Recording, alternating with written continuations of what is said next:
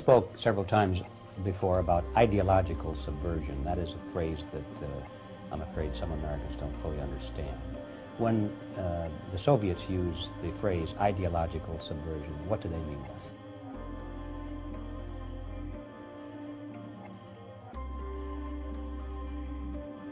To change the perception of reality of every American to such an extent that despite of the abundance of information, no one is able to come to sensible conclusions in the interests of defending themselves, their families, their community, and their country. You cannot change their mind, even if you expose them to authentic information, even if you prove that white is white and black is black, you still cannot change the basic perception and the logic of behavior. Exposure to true information does not matter anymore. A person who was demoralized is unable to assess true information. The facts tell nothing to him.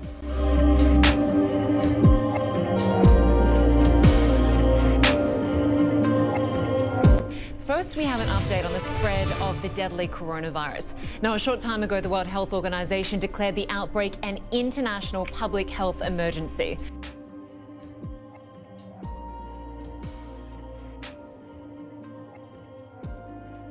Today, I want to update you on the next stage of this momentous medical initiative. It's called Operation Warp Speed. The great national project will bring together the best of American industry and innovation, the full resources of the United States government, and the excellence and precision of the United States military. We have the military totally involved. Head of the Food and Drug Administration says he's prepared to fast-track a coronavirus vaccine as quickly as possible, if the benefits outweigh the risks. FDA Chief Dr. Stephen Hahn telling the Financial Times a vaccine developer could receive federal approval before Phase 3 trials are complete. We may find that appropriate. We may find that inappropriate. We will make a determination. The situation here in Santa Monica, California is very fluid. You can see police here now firing tear gas into the crowd. They are trying to push these folks back.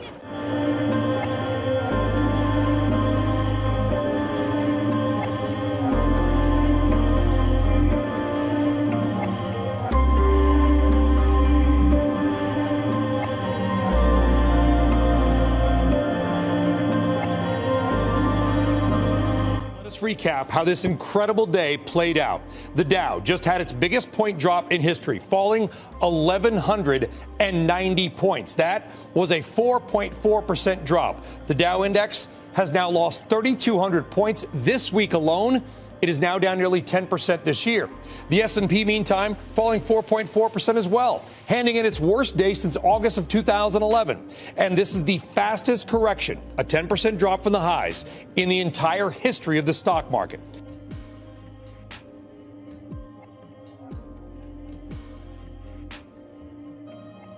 Right now in the United States, people should not be walking around with masks. You're sure of it? Because people are listening really closely to this. Right now, people should not be walking. There's no reason to be walking around with a mask. When you're in the middle of an outbreak, wearing a mask might make people feel a little bit better, and it might even block a droplet, but it's not providing the perfect protection that people think that it is.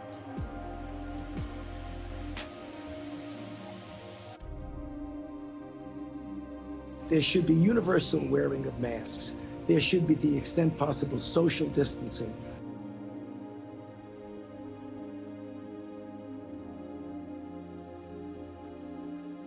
But now the experts say with these variants, it's time to double up. And where to? This morning, Dr. Fauci endorsed the idea on the Today Show. If you have a physical covering with one layer, you put another layer on, it just makes common sense that it likely would be more effective. More effective, especially with one new variant spreading much more easily. CBC's Contessa Brewer with us now to break down the science behind double masking and what we're all supposed to do. Contessa? Hi there, Shep. Yeah, the experts keep telling us that wearing masks is really about protecting others from ourselves in the event that we are contagious. But, you know, if other people aren't wearing their masks or they're wearing them improperly, we need to protect ourselves. So experts say you can double up with a tight weave fabric mask for added protection. Now, Virginia Tech researchers found that doubling up these cloth masks increases the efficacy from 50 to 75%. A 3-layer mask could block up to 90% of the particles.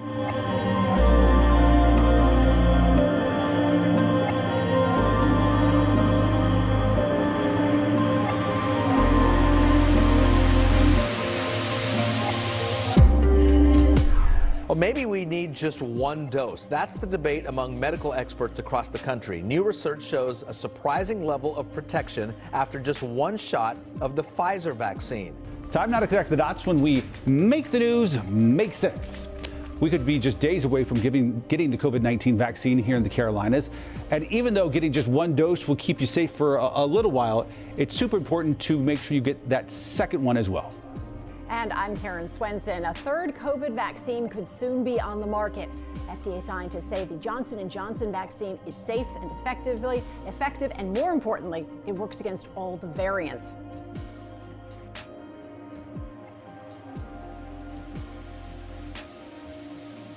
A pharmaceutical company is partnering with a national medical company to develop a COVID-19 vaccine that will be administered as a nasal spray. Says the nasal spray is a logical approach because the virus infects through the nose. And because of that, Dr. Brown explains the vaccine blocks the virus from coming in and coming out.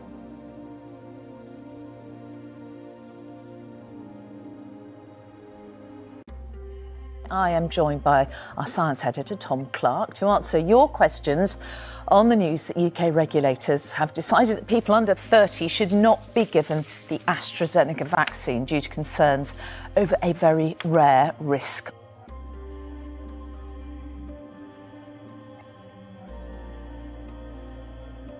The country's vaccination timeline is in disarray this morning following a late-night press conference where the government shelved plans to roll out the AstraZeneca jab to millions of people under the age of 50.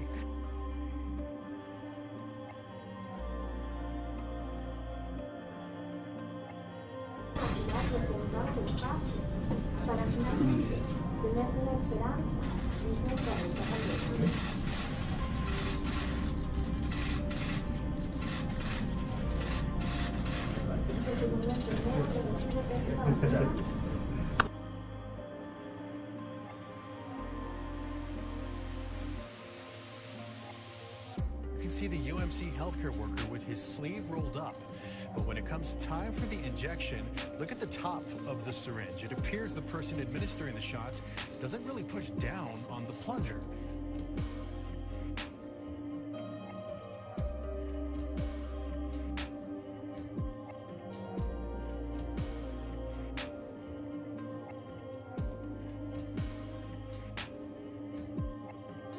Christine Elliott was one of the first people to get the flu shot this morning at Women's College Hospital. Elliott is urging the public to get the free shot this year.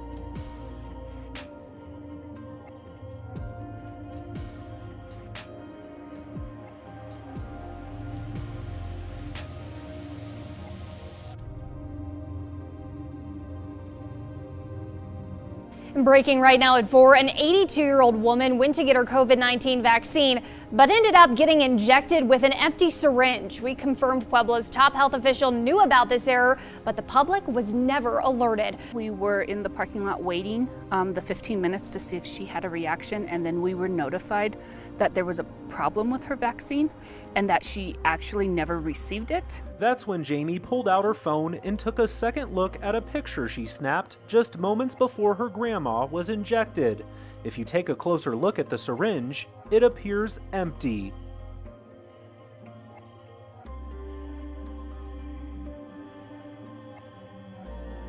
Two different coronavirus vaccines continue to roll out across the country, but as millions of Americans are getting their vaccinations over the coming months, it's important to keep in mind that anyone who gets a vaccination, are you ready for it, could still end up getting sick with COVID-19.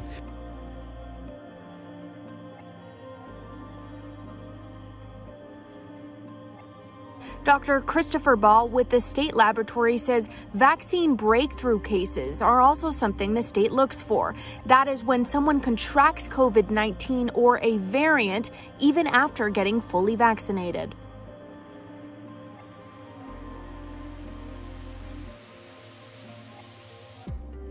Our main source here is the new updated guidance from the CDC. So the CDC says someone is considered fully vaccinated 2 weeks after they've had both doses of an mRNA vaccine like Pfizer or Moderna's, or 2 weeks after getting a single dose of the Johnson & Johnson vaccine. Now, if you're fully vaccinated, here's what they say. Yes, fully vaccinated people can visit with other fully vaccinated people indoors without masks or social distancing.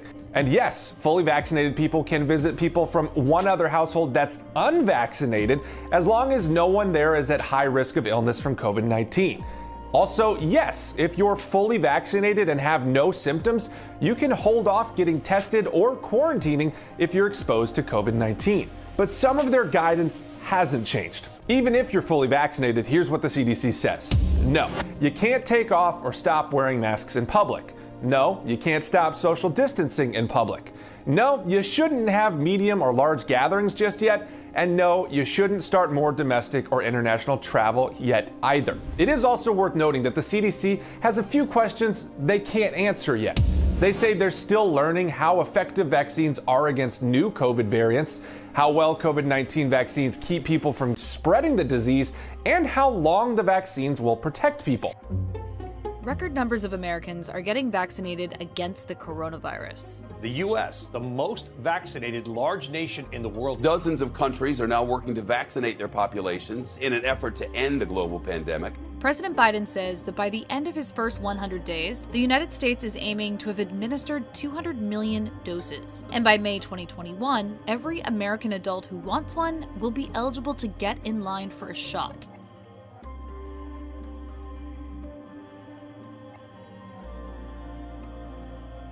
That said, 30% of U.S. adults still don't want to get the COVID vaccine, but they may not have much of a choice. The federal government can require vaccination and things like that for coming in and out of the country. Both the state and city can have vaccine laws based on their legislative authority. The Brooklyn resident was recently let go from her job after refusing to get inoculated. I was sitting at home and I all of a sudden just opened an email. I'm sitting on my couch and it said, basically, while we respect your decision, at this time your employment has been terminated. So can you actually be forced to take the COVID vaccine against your will in the United States?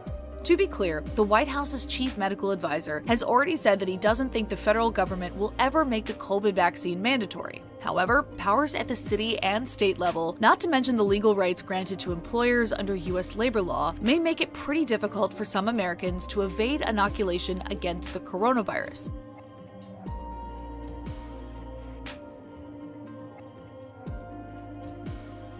When I was a health commissioner in Washington, D.C., we had passed laws that required anyone who went to a school to be vaccinated against certain preventable diseases. In general, these things are done at the state level, but big cities, for example, also have vaccine laws. When I was the city health commissioner in Washington, D.C., although that certainly functions as a state, we also had vaccine laws in Washington, D.C. So far, no cities or states have made the COVID vaccine mandatory, though some places have started the conversation. So states and cities can require vaccines, and the federal government has a lot of influence as well. But the big question is whether the government will actually go through with rolling out a universal mandate. Let me put it very clearly. You have no constitutional right to endanger the public and spread the disease, even if you disagree.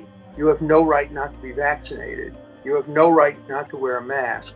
You have no right to open up your business. Wait, can I stop you? No right not to be vaccinated? Meaning if they decide you have to be vaccinated, we have to be vaccinated? Absolutely. And if you refuse to be vaccinated, the state has the power to literally take you to a doctor's office and plunge a needle into your arm. If the vaccination Where is that in the Constitution? If the vaccination is designed to prevent the spreading disease. If the vaccination is only to prevent a disease that you will get, for example, if there's a disease that will kill you, you have the right to refuse that, but you have no right to refuse to be vaccinated against a contagious disease. Public health, the police power of the Constitution, gives the state the power to compel that, and there are cases in the United States Supreme Court.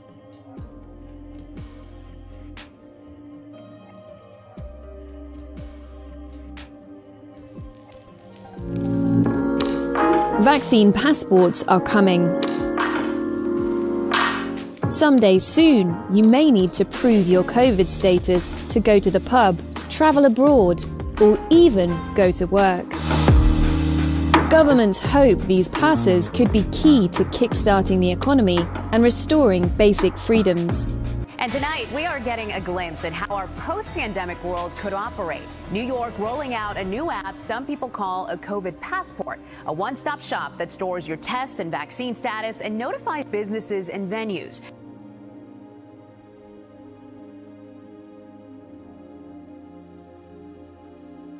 Well, Gebel, we know testing is so important to making sure that venues like Madison Square Garden behind us can open up safely.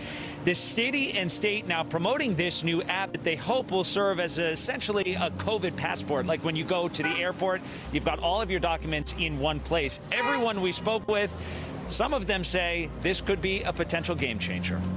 Well, as immunization efforts ramp up around the world, some countries are considering implementing systems which would require people to show proof of inoculation before accessing certain facilities.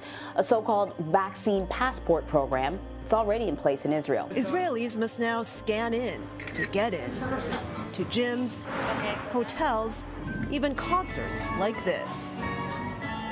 It is all set in the telephone. It's very convenient. For more than 3 million Israelis and counting, this is the ticket back to some kind of normalcy. Finally, all the way in the car, I sang back to life, back to reality.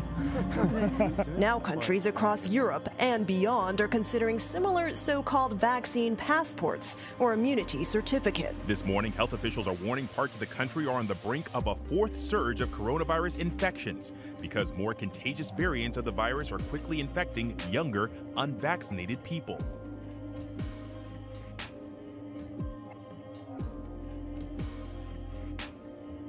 Universal basic income, guaranteed payments to individuals with no strings attached. In Stockton, the program began under former Mayor Michael Tubbs, looking to help the city recover from the 2008 crash.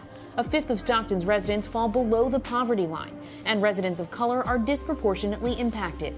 The experiment gave $500 per month for 2 years to 125 randomly selected low-income residents. Mayor Lovely Warren is calling for reparations for Black and brown city residents, saying new marijuana legislation presents an opportunity to enact reparations through universal basic income and home ownership mortgage programs. UBI, or Universal Basic Income, is a cash payment granted to all members of a community with no strings attached and no work requirements. So it's the idea of free money for all, basically.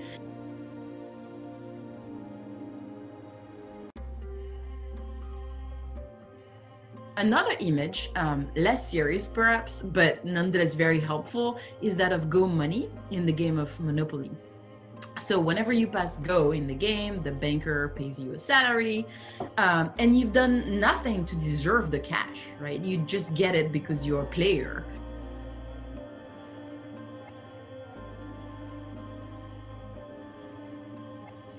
One way to reduce this issue here again is to normalize public assistance, right? So if we are all welfare recipients, then it is much harder to blame or demonize the person in need of those benefits because we are all receiving it, right?